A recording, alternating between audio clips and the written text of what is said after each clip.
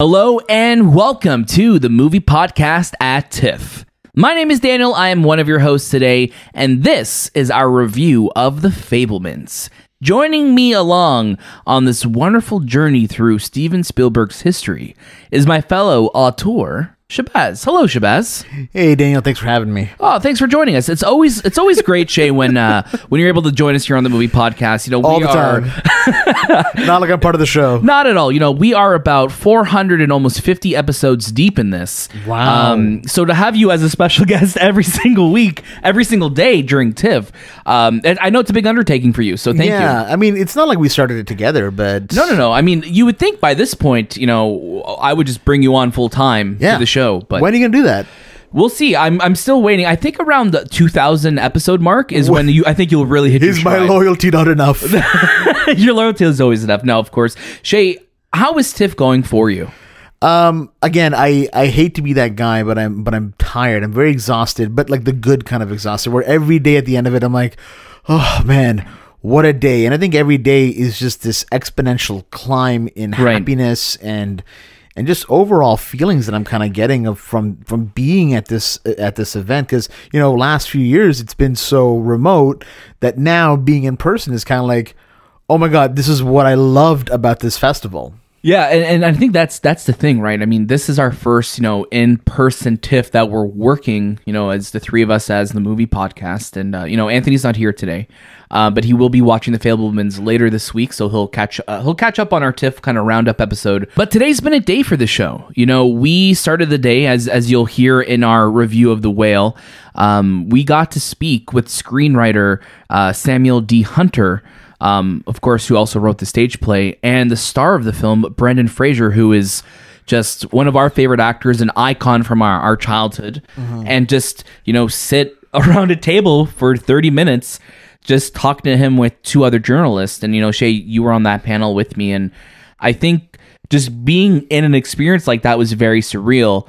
And then for us to go from that to go into our screening of The Fabelmans, and then, you know, we attended an Apple TV Plus TIFF events.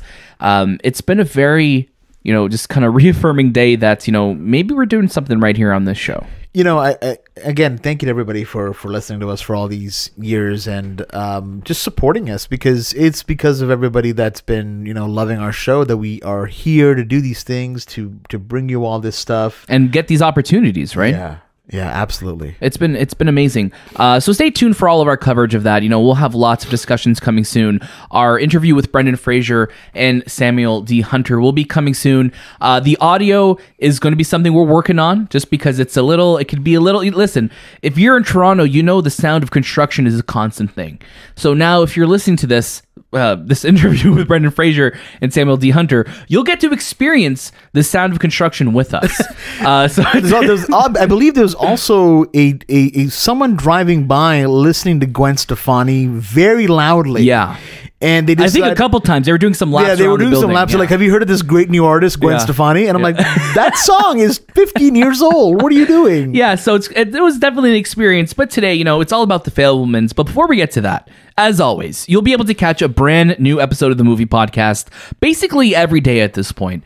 You can follow us on all social media platforms at The Movie Podcast. Make sure you do that on Instagram, Twitter, TikTok, and Letterboxd. We're also having some great discussions over on Discord, so please go check that out. Shay's been updating the Discord server with questions of the week now. I think you made the official decision. We're going to go questions of the week instead of doing questions of the week. Yeah, I realized 365 questions is a big undertaking. It is a big undertaking. I have to quit the podcast just to do the questions. Yeah, so every week we'll have a new question, then we'll have some great discussions on it. We're also, you know, all in there watching a bunch of different shows, so it's nice seeing these conversations happening, you know, about the Rings of Power, She-Hulk, House of Dragons. There's lots going on, so please make sure you join that. And if you're listening to this on YouTube, please like, comment, subscribe, ring the notification bell. Your support means the world to us. We love that you're here. We love what we're doing, and we want to keep doing it. But like I said, today is all about The Fabelmans. This film is directed by Steven Spielberg, and this is part of the Toronto International Film Festival. This is the first film that Spielberg has ever had at TIFF. Yeah. So it's really cool to see. Well, he's a new director. He's an up and coming director for sure. I think he might have a career after this, but I mean, we'll have to see what the reception of the movie is. I think so. The film stars Michelle Williams, Paul Dano, Seth Rogen, Gabriel LaBelle, Jeannie Berlin, Julia Butters, Robin Bartlett, Keeley Karsten, and Judd Hirsch. And the film now is playing part of TIFF, as we said, and it's going to be releasing November 11th, 2022 on limited screens, and then everywhere on November 23rd, 2022 by Universal Pictures. Now, Shay, I would love for you to start us off with your synopsis so we could start talking about this wonderful, beautiful movie. The Fabelmans is Spielberg's most personal film yet. It's based on the master director's childhood passion for movie making and the family dynamics that found their way into his work. Thank you so much for that, Shay. We've been seeing an increase of directors, creating films based on their upbringings, based on their lives. But what I like so much about these films that we've been getting is that they're not biopics. And the thing that I think makes that so special is that you're able to take liberties, you're able to tell a story, but you could tell a story that's inspired by what these people went through. And you're not beholden to, who these characters have to be. Right. You'll get the themes of who they are, but just like what movies show us, movies don't always have to show us stuff. They'll make us feel something. Right. And I think the heart and the feeling you get from who these characters are, the inspiration, I think, is what pulls you through that. I'm about to throw a really far out reference here. Okay. But I think when you see what I'm trying to say, you'll get the dots that I'm trying to connect. All right. I want to connect these dots. I'm getting my pencil right now. So let's look at, like what you mentioned here. You talked about these directors are making films about their personal lives while not immediately talking about themselves. Right. Should I name the films I was referencing? Yes, please go right ahead. So, for example, Roma, Alfonso Cuarón, and Belfast with Kenneth Branagh last year. Films about their lives, but not about them. It's that inspirational piece, right? And like everything, like I'm sure the beats follow exactly like it was in their childhood. It reminds me a lot of Eminem with 8 Mile, and 50 Cent with Get Rich or Die Trying. Right. When those movies are happening, like why don't they just make it about Eminem? And you get it, you get why, because their stories are compelling, but when you put this other layer on there, it stops feeling like they're patting themselves on the back, and you kind of you leave that atmosphere and you go, this is just a movie. But the fact that it's about them as well is what makes it so amazing. And I think what makes that also what helps and makes us, I think, fall in love with them more is that because like biopics kind of go in their own category. You know what I mean? Like, oh, this is a bio picture. This is something that we'd watch in English class, or you'd watch in one of your classes in high school or university. Right. When something is just totally separate from that, you have the space to really tell a magical story. And I think that's exactly what The Fabelmans does. Mm-hmm. If this movie was called The Spielbergs, it'd be a totally different feeling. It'd be something totally different from what it is. But what this movie is, it's just pure magic. It's beautiful. I was just completely mesmerized throughout the entirety of this film. And, Steven Spielberg, this may be his first film, as we were saying, up and coming filmmaker. No, I'm kidding. But it's amazing when you see a film like Spielberg has nothing to prove at this point. No, he could drop whatever he wants. He could quit tomorrow. And the work that he's done will forever be with us. But when you see what he's pulled off in this film, you just see the love of movies. You see the love of filmmaking. You see the passion and the drive and that X factor that when you love something so much, nothing else almost matters. And you see one of the things that I always kind of think about when it comes to artists is sacrifice, in the sense that you have to be willing to go it alone. You have to be willing to have those sacrifices. If you want to be the best filmmaker, Steven knew that, he had to go to LA. He had to take these risks. You have to bet on yourself, right? You have to make that jump. And you see that in this film. And you see just a story of a family unfolding around him as well, too, that makes this film so beautiful. Shay, first reactions. I know it was a long way to get to it. No. But we were having a good discussion. I didn't want to stop it. What's your first reaction to The Fabelmans? Steven Spielberg is the greatest filmmaker of all time. Easily. And this movie is proof why. Not only because it's about him, but also because the way the film is made, the way it's shot, absolutely every element of this film just feels like the culmination of all his work. It does. And I think what really hit me the most was the music, the cinematography. And there's something that you said after we watched the film. Now, we watched this movie at the Roy Thompson Hall. Roy Thompson Hall. And if Toronto, you've been to the Roy Thompson Hall, it's massive. There's balconies and different areas. And we watched it pretty high up, I'd say. Yeah, and it's also just for for our friends who may not be familiar with Toronto.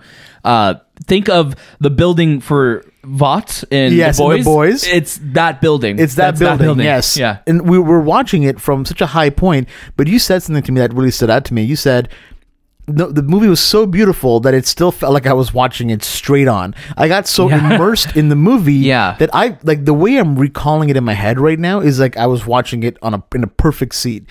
And I don't want to really reference many lines from the movie because the lines of this movie are so phenomenal and the messages hit so well. I really want the audience to experience it for themselves, delivered the way the movie intended to. Yeah, and that's the thing. It's funny you mentioned that because I was thinking about that. We saw it from a higher angle, but my memories of it are all like when a movie transports you, it becomes a memory. It becomes a memory. Like I think there's a line in the movie like a movie is like a memory you don't forget. Yeah. Right.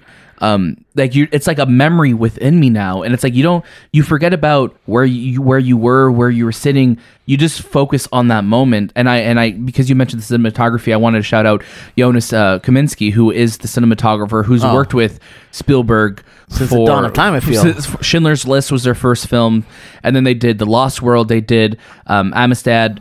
Saving Private Ryan, AI, Minority Report, Catch You If You Can, The Terminal, War of the Worlds, Munich.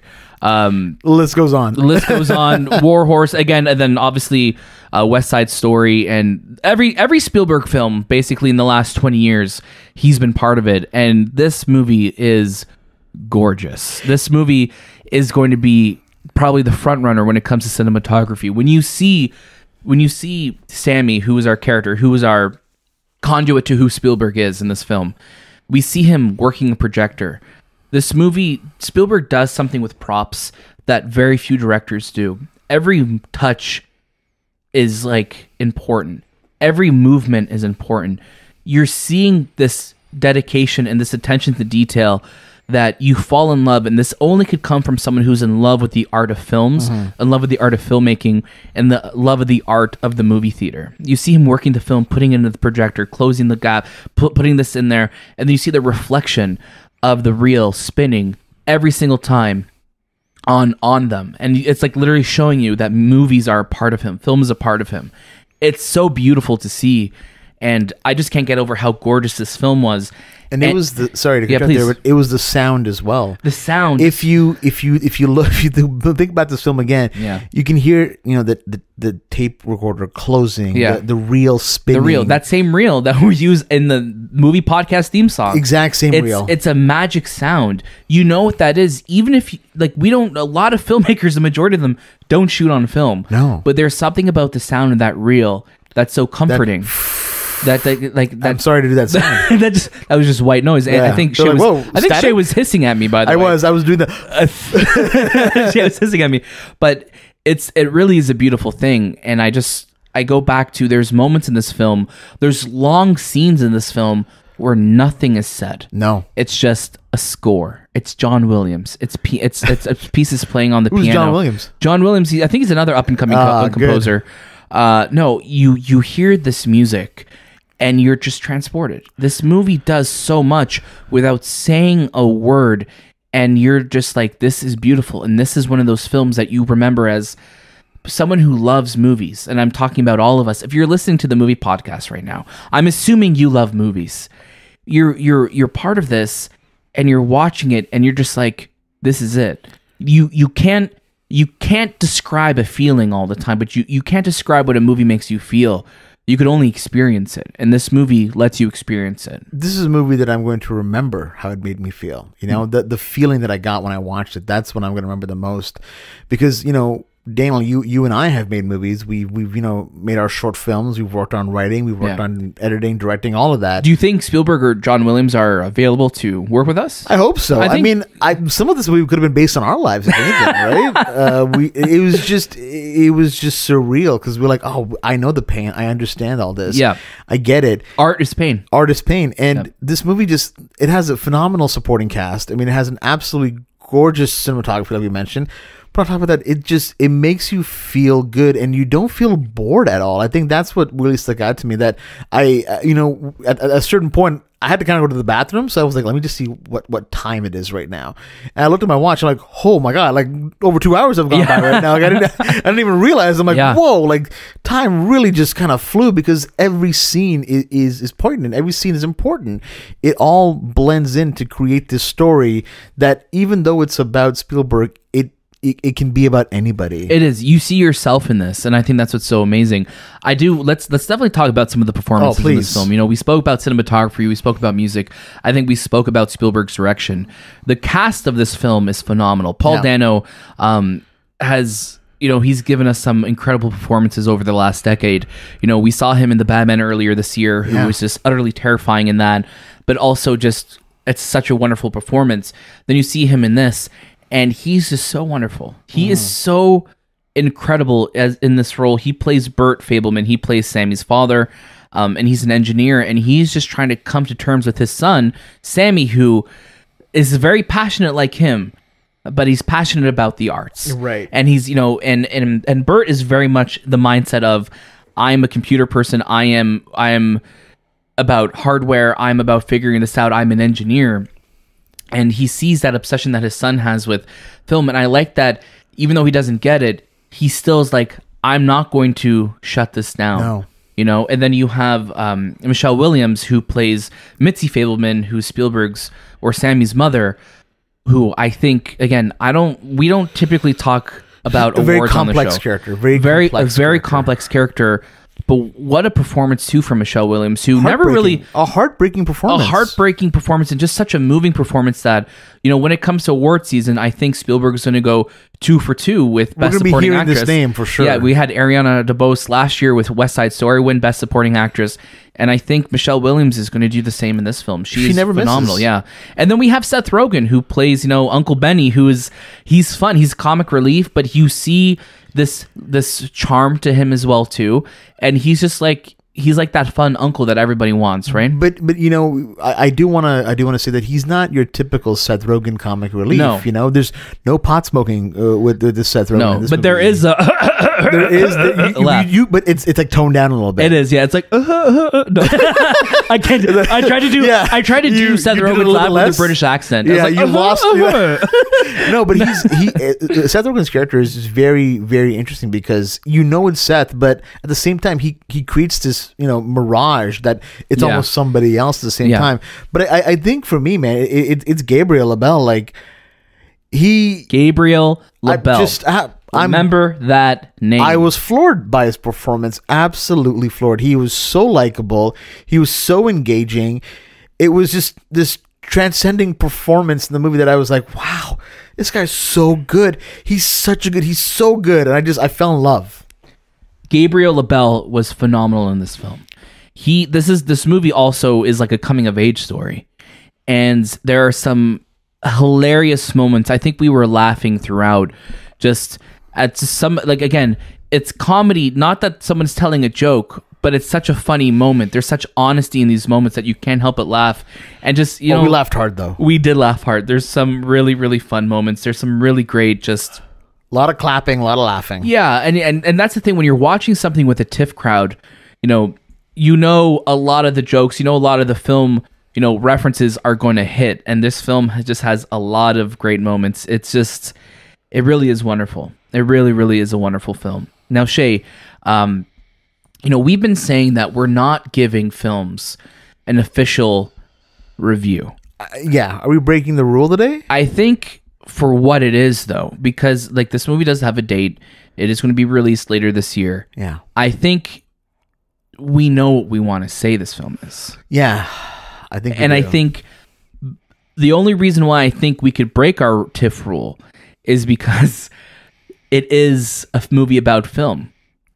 Damn. And there's a lot of film reels in this A lot movie. of film reels. Now, if this is the first time you're listening to the movie podcast, we don't have a traditional review scale. We don't give movies grades. We don't give movies numbers. We give our recommendation. It could be a skip it. It could be a watch it. It could be a banish it to the ghost land if you want. Add it to your queue. Add it to your queue with a lot of stream movies. Add it to your queue. Stream it. Or for the very special films, the films that really move us, we'll give it something called a real gem. REELGEM. Just so you know the spelling of it. It's a real gem. Shay, what are you giving The Fabelmans? I could have done all this build up and you could have been like, Oh, yeah, skip it. skip it. Yeah, skip it. I loved it, but I don't want anyone to watch it. Yeah, Shay and I, we did not plan what our final review would be. We said it would be a game time decision, but It I would be feel a game based time on how decision. our conversation was going, it's going a certain way. Emotions are high, and the way this movie made me feel was extremely high. Like, my goodness, I can't wait for people to see this movie. I can't wait to show people this movie. It's a real gem. This movie is pure magic. It is why Spielberg is the greatest director of all time, as you said, Shay. This is another Spielberg masterpiece. It's beautiful. It's a real gem. There's no other way to say it. This movie is why we love going to the movies. Absolutely. Like, there's there's only a handful of movies that we've said that about this year, and 2022 is one of the best years of film in all time. We've been really lucky. Every single film at TIFF that we've seen has been phenomenal. So please make sure you check out all of our other amazing TIFF reviews, all of our incredible interviews and coverage coming your way, because there is lots more to come. The movie podcasts, we're just getting started. We're just getting started, and we're so happy to have you on this journey. The Fabelmans is a phenomenal film, so whether you're watching this at TIFF or checking it out later in November, make sure you make the time to watch this movie, because movies like this, like we said, this is why we go to the movies. This is why we love movies. It's movies like this. And Spielberg, I think this is a name to watch, Shay. What do you think? You know what? He's going to be doing great things, so keep an eye out for Spielberg. Definitely do that. As always, this has been the Movie Podcast. We have lots of wonderful episodes coming your way almost every single day this week with lots of TIFF coverage. So make sure you tune in for all of that. And make sure you subscribe to us on YouTube. Ring that notification bell. Like this video and share it with your friends if you like what we're doing. I would love for you to also follow us on Instagram, Twitter, TikTok, and Letterboxd. Join our Discord and write into the show. If you like what we're doing, let us know. hello@TheMoviePodcast.ca. That is the best way to get in touch with us, and we love to read your comments on the show, so please go on and do that. All the show notes are in the show notes below, so check that out. That was this time with the Movie Podcast, and we'll see you next.